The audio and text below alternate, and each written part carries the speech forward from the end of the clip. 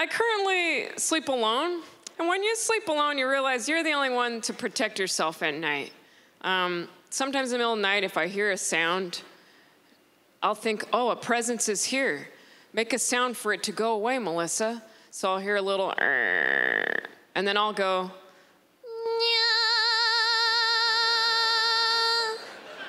that'll show them.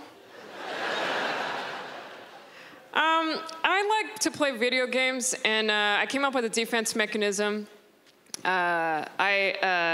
I walk alone at night and I feel like someone's following me, I just like to pretend I'm a Sim. Remember the Sims video game? Because that'll scare them off. Just go, so wow, so wow, be wow, hey, so wow.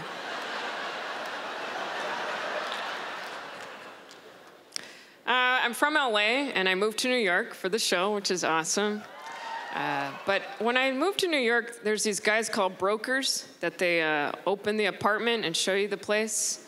And there was an apartment I was looking at, another girl also was looking at it, and we walk in, and she did the law of attraction, which is you act as if it's already yours. You say the things out loud.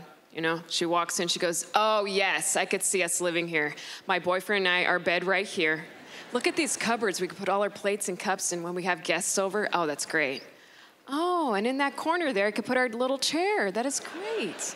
And I was like, darn it, that was my plan. I was gonna say everything I own out loud and act as if this place was mine. But I realized I couldn't. I couldn't say the stuff I own. It's just weird. Couldn't walk in and be like, yes, I could put my anime stuffed animals over here. I could put my ramen in this cupboard. I don't need these other cupboards. And in that corner there, I could put my chair where I have meltdowns in. I hang out a lot alone, but I do a lot of voices, so I'm never really alone. A lot of friends.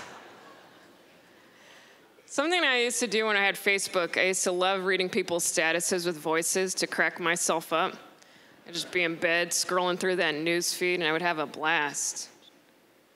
Just got engaged. Bye. Don't give up, single ladies. You're Prince Charming. Shut it, Tiffany. Just passed my science final. Meet me at the bar to celebrate. No one wants to go, you dork. Then I get that nice essay status, the big chunk.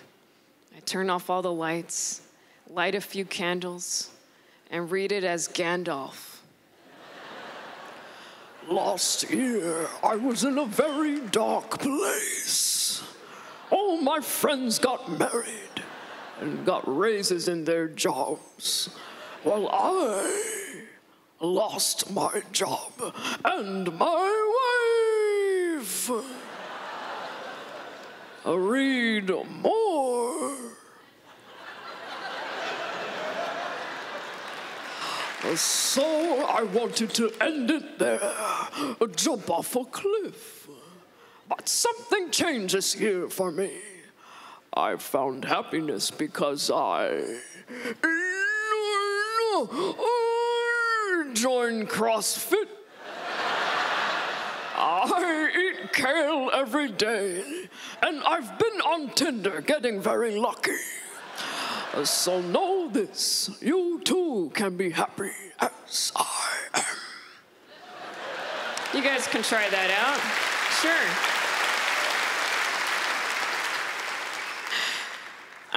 I'm a really sensitive person. I used to get butthurt from the dumbest things.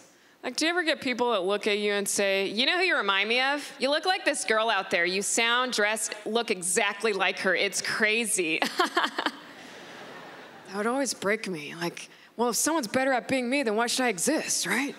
So what I used to do is I used to change up my face a bit, hoping they forget who I look like to them. And they go, you know who you remind me of?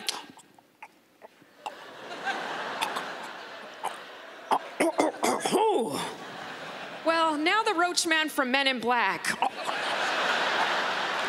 It's in the back. Sugar water. All right, guys, I'm Melissa Villaseñor. Have a great night.